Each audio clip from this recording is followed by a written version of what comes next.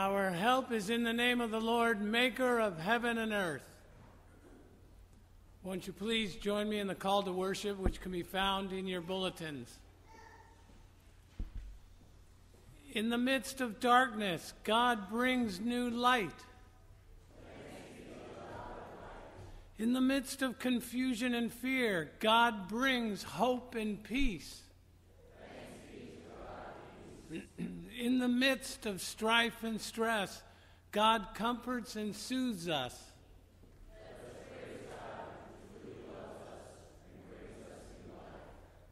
Rejoice in the wondrous things that God is doing.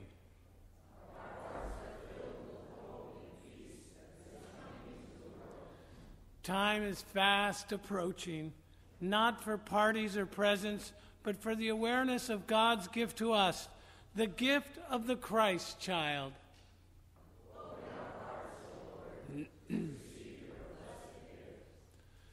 Grace to you and peace from God our Creator and the Lord Jesus Christ.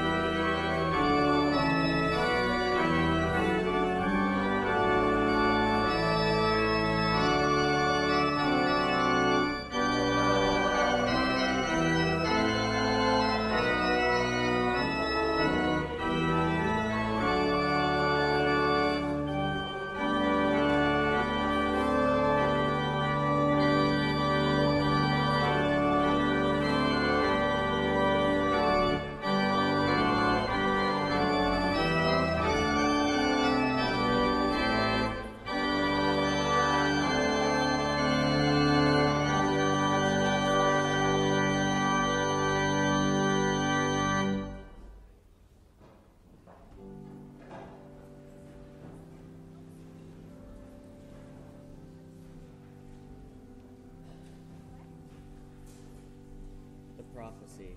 It is written in Isaiah, The people that walked in darkness have seen a great light.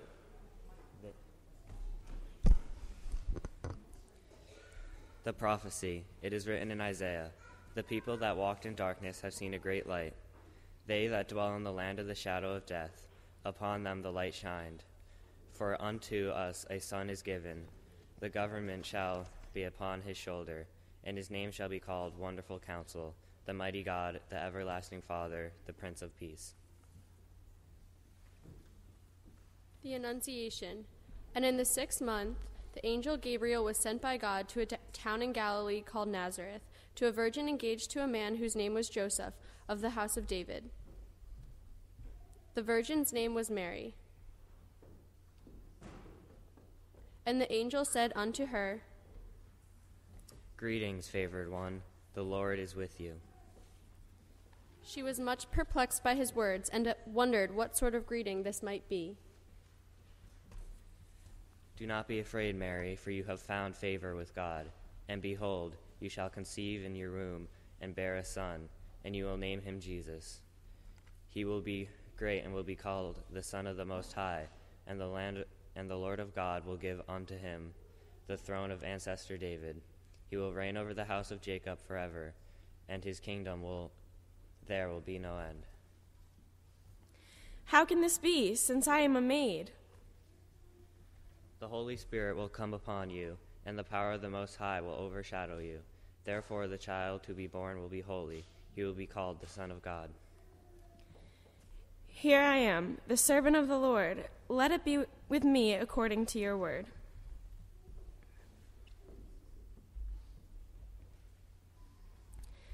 Mary and Joseph in the manger. In those days, a decree went out from Emperor Augustus that all the world should be registered. This was the first census and was taken when Quirinius was governor of Syria. All went to their own towns to be registered. Joseph went from the town of Nazareth in Galilee to Judea, to the city of David called Bethlehem, because he was descended from the house and family of David. He went to be registered with Mary, to whom he was engaged and who was expecting a child. While they were there, the time came for her to deliver her child, and she gave birth to her firstborn son and wrapped him in bands of cloth and laid him in the manger, because there was no place for them in the inn. Mary and Joseph, a pitiful sight, so tired and dirty they gave me a fright. Sickly or dying, what was the matter? A room in the inn, impossible chatter. My rooms are all taken, not one empty bed. There'll not be a room in old Bethlehem, I said. But their eyes told a story of hunger and need. I couldn't avoid them, so I tried a good deed. He cleaned off the stable, I cooked up a meal. We helped all we could, at least that's how I feel. For we noticed that Mary was expecting, and soon, so we prepared a delivery right under the moon. The child came so quickly, his face seemed delight. We felt something special had happened this night. Joseph said, God has sent him among us, to end fear and hatred. He will be called Jesus. Through him, we will be delivered from sin. Darkness will fade as we let God's love in.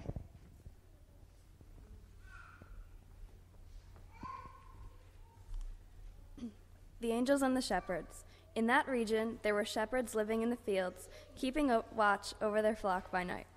Then an angel of the Lord stood before them, and the glory of the Lord shone around them, and they were terrified. But the angel said to them, Do not be afraid, for see, I am bringing you good news of great joy for all the people. To you is born this day in the city of David a Savior, who is the Messiah, the Lord. This will be a sign for you. You will find a child wrapped in bands of cloth and lying in a manger. And suddenly there was with the angel a multitude of the heavenly host, praising God and saying, Glory to God in the highest heaven, and on earth peace among those whom he favors.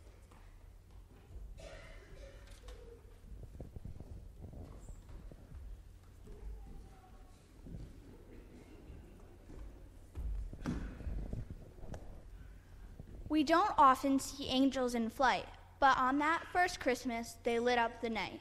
Angels, cried one, will any lives be spared? Are they here to destroy us? Is our time on earth up? Have we seen our last day? Have we drunk our last cup?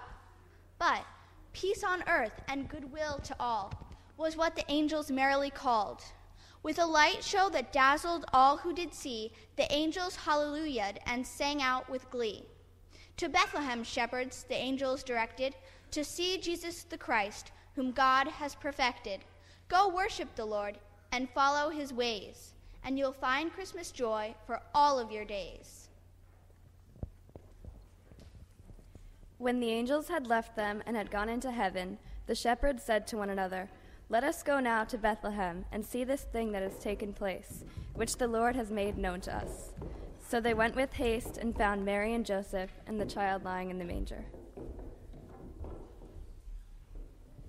The shepherds you heard were scared and quite stunned. They cried, "What should we do? What is to be done?" But the angels soon claimed them, and then they believed. They rejoiced at the news, and now they felt relieved. So they trekked to the stable and worshipped the Lord. Then they hurried away to spread the good word. The villagers came to the manger. The shepherds were back, singing praises to God for all they had heard and seen. It was just as the angel had told them.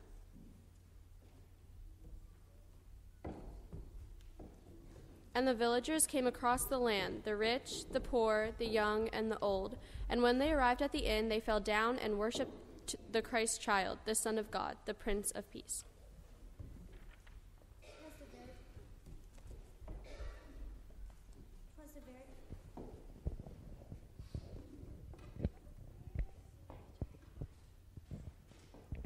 Twas the very first Christmas, and there in the manger the Christ child was born. It couldn't have been stranger. We heard of the angels, we saw the bright star. Many came to see Jesus, they came from afar.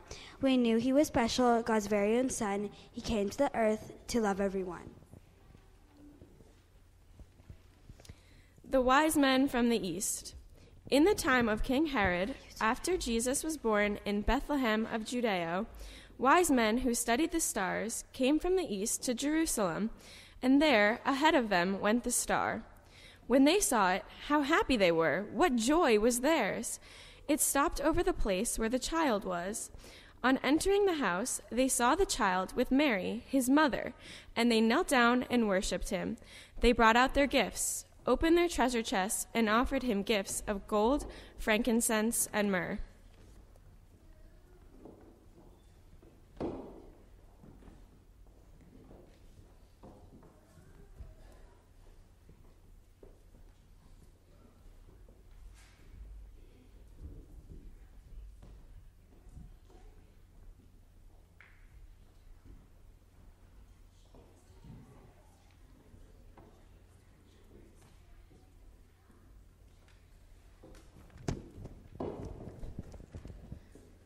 The star that shone brightly led wise men at night to Bethlehem's stable, to the manger's strange sight. They came bearing gifts in worship and love, praising God for God's wonders from heaven above. The wise men were kings, and they knelt on the straw. It was the oddest of things that ever I saw. So now at Christmas, we all take delight in the gift that God gave us that first Christmas night. In the gifts we receive and the ones that we give, let us never forget it in Christ that we live.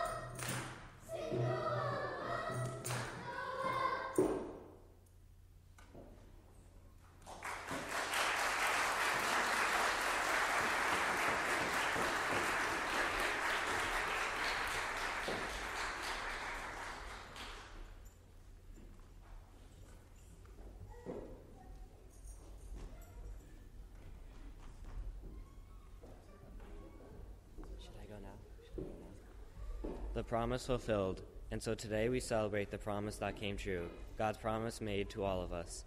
As the kings and the shepherds gathered in that humble, quiet place, we too can gather here and now look upon his face. We too can bring him gifts and kneel beside his bed of hay. We can sing the angels sang to welcome him today.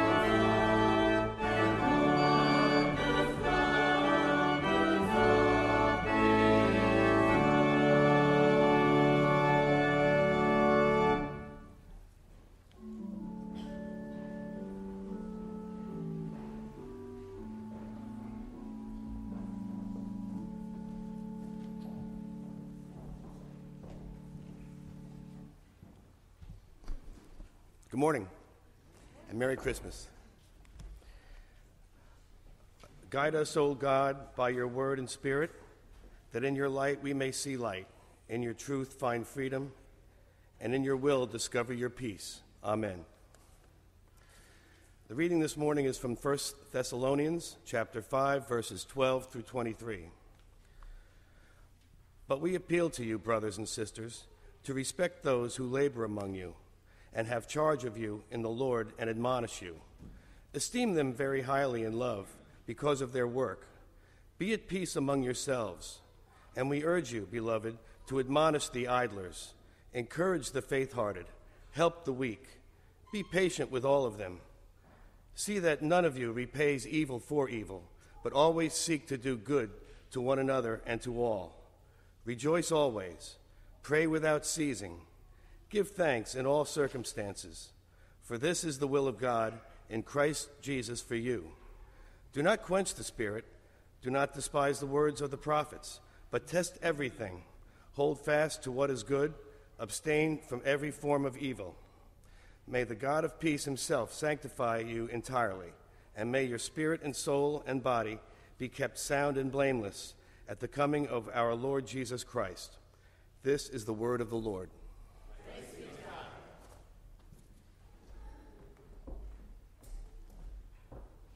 God. May the words of my mouth and the meditations of my heart be pleasing in your sight, O Lord.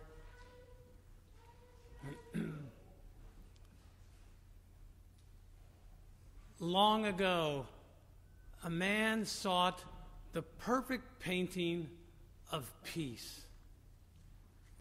The winning entry had a tumultuous waterfall cascading down an icy rock precipice.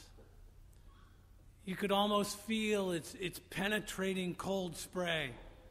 Stormy gray clouds threatened to explode with lightning, wind, and sleet. In the midst of the thundering noises and bitter chill, a lone, scrawny tree clung to the rocks at the edge of the falls. One of its branches reached out in front of the torrential waters as if foolishly seeking to experience its full power. A little bird had built a nest in the elbow of that branch, content and undisturbed by the stormy surroundings. She rested on her eggs, with her eyes closed and her wings ready to cover her little ones. She manifested peace that transcends all earthly turmoil. This Sunday in Advent, we light the candle of peace. The lack of peace, I believe, and this is not a stretch to say it, is at the heart of our problems in this world.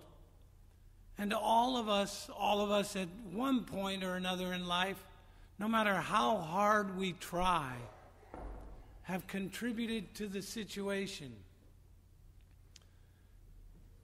At my previous church, I found myself embroiled in a very difficult situation. Terrible things were being said about somebody I cared about very much. In defense, I felt compelled to speak up.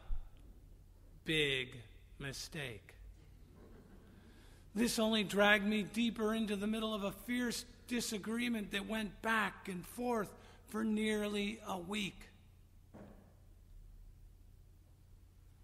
Things quickly became very heated. On the inside, I was going through a turmoil worthy of a presidential debate and was under a tremendous amount of stress. I was not at peace at all, but in a state of constant angst. What I wanted to say and what I did say were two completely different things. Thank goodness for the rules, the common rules of etiquette when it comes to emails. Never argue a point after a dinner party, and never hit the send button until you've waited at least 24 hours. But of course, ask me how I was doing during that period, and I would tell you, "Oh, great, how about you?" One would never have known how upset I was. And you know what? I don't think I'm any different than most people, though. And I've seen the same thing on occasion here among all of you. We have a human tendency to not want to dump our woes on others, and rightfully so. No one wants to be known as a constant complainer.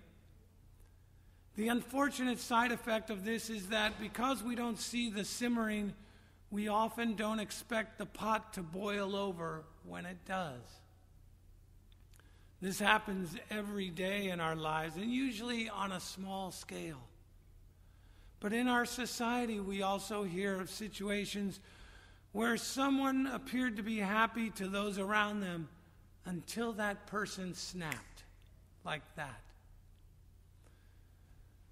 Today's scripture from 1 Thessalonians is a summary of good advice for all Christians to follow in life.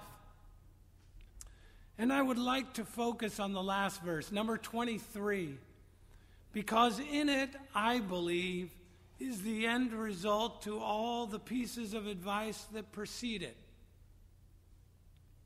Paul says, May the God of peace himself sanctify you entirely, and may your spirit and soul and body be kept sound and blameless at the coming of our Lord Jesus Christ.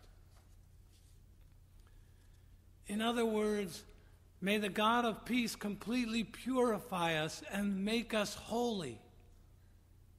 If we are to be made in the image of God, then we must seek to live our life according to a divine peace, not just a physical peace. That peace is one that touches our spirit, our soul, and our body, keeping them sound and blameless. Spiritual peace is not as tangible or as easily identified as bodily peace. We all know bodily peace. Spiritual peace. It is the internal peace we have with God. We gain spiritual peace through our faith, our hopes, our prayers, and our worship, among other things. What we believe and how we incorporate those beliefs in our lives here in this physical world is how we achieve harmony on a spiritual level. And it is on this spiritual level that we are truly able to gain peace with one another. Peace on a soul level. Peace on a soul level is that inner place inside of us. It is where our conscience, imagination, memory, affections, and reasons all reside within us. How we innately feel as a human being, living and breathing in our existence. Do we, by default, have predominantly positive, loving thoughts as we journey through life? Or do we hold bitterness and vengeance in our hearts? Some people would say that we have no way of influencing peace on a soul level, that we can't control these thoughts. They simply exist. But I would disagree with that. I would disagree and say that achieve peace on a physical and spiritual level, and it will change the peace we experience on a soul level. How do we go about doing that? Paul says, love those who labor among us and have charge of us. Be at peace among ourselves. Encourage the faint-hearted. Help the weak. Be patient with all of them. See that we don't repay evil for evil, but always seek to do good to one another and to all. Rejoice always. Pray without ceasing. Give thanks in all circumstances, for this is the will of God in Christ Jesus for us. Do not quench the Spirit. Do not despise the words of the prophets, but test everything. Hold fast to what is good, and abstain from every evil.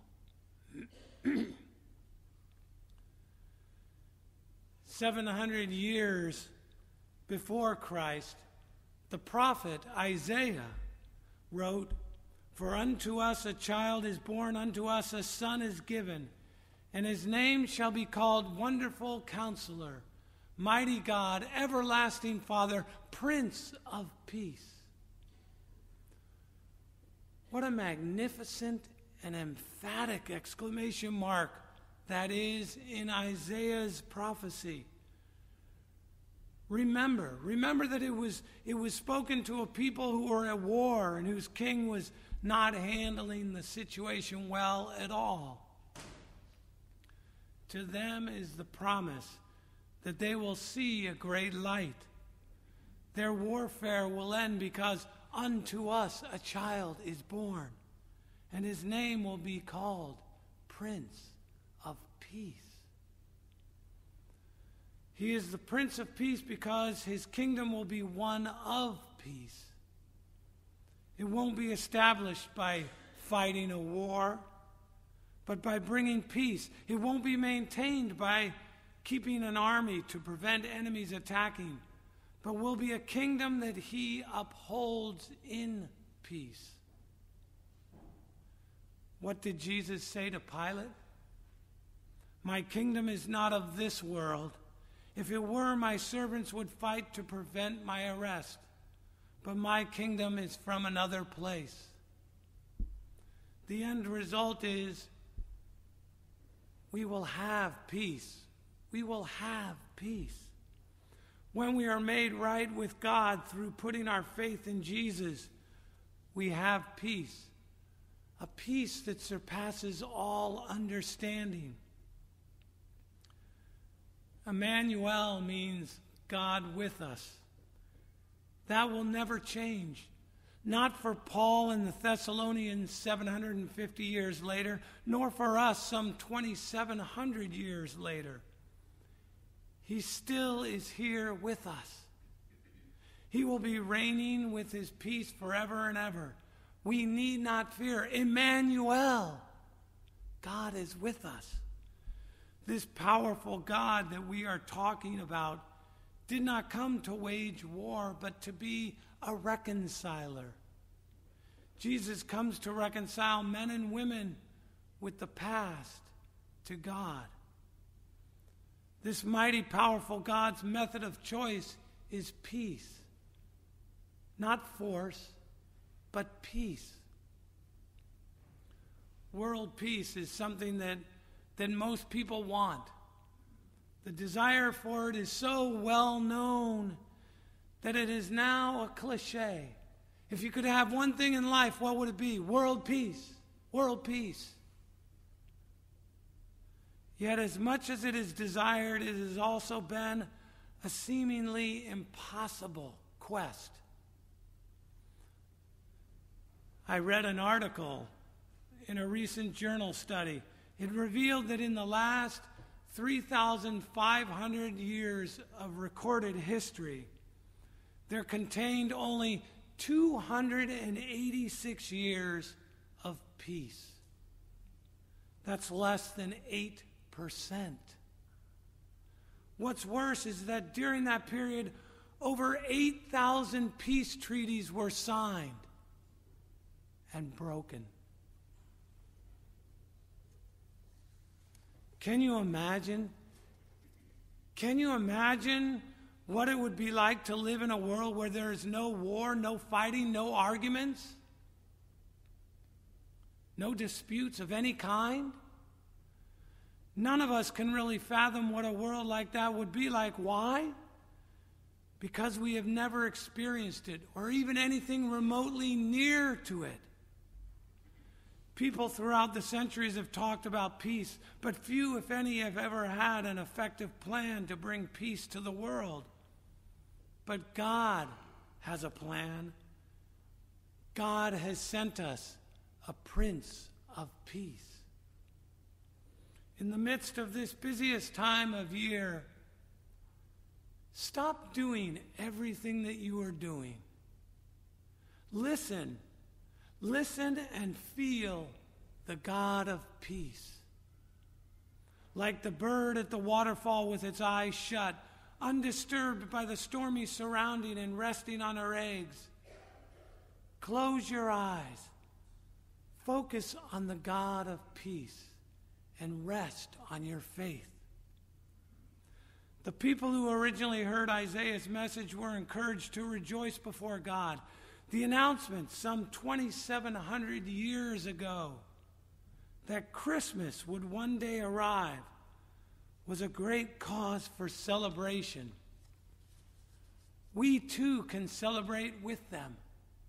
We too can say that unto us a child is born, unto us a son is given, and we too can know him by the same fourfold name: Wonderful Counselor, Mighty God, Everlasting Father, and Prince of Peace. Let us pray. Lord, we await your arrival knowing that you are the Wonderful Counselor, Mighty God, Everlasting Father, and Prince of Peace, who lives and reigns forever. Amen.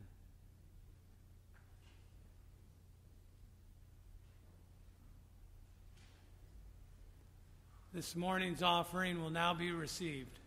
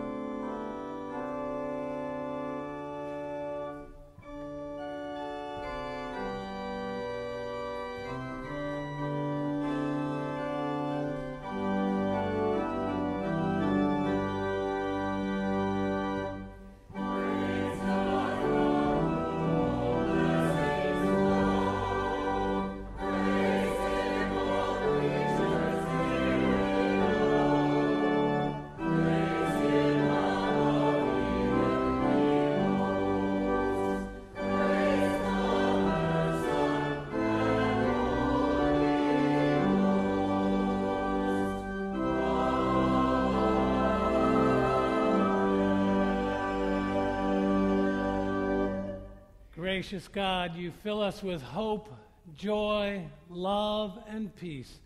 With these gifts, help us to be bearers of the Christ light in your world. Amen.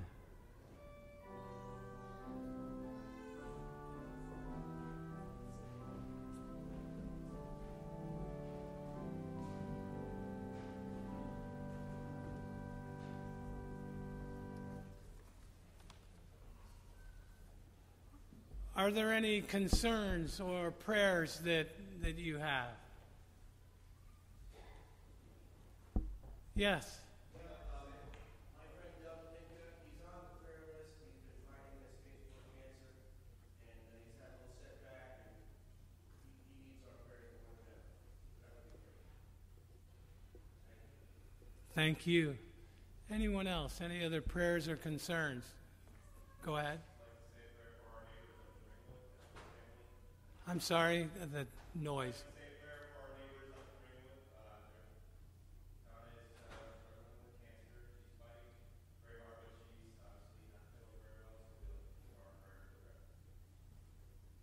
Thank you.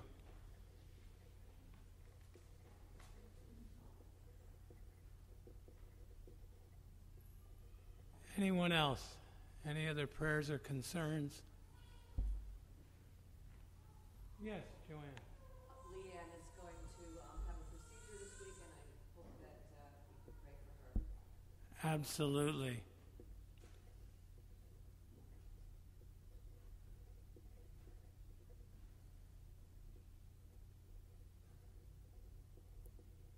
Let us bow our heads then in prayer. The Lord be with you. Lift up your hearts. This morning, as we enter into our moment of silence, moment of focused silence that we have each week, I ask for you to pray for someone you know who is struggling for peace in their life. Let us pray.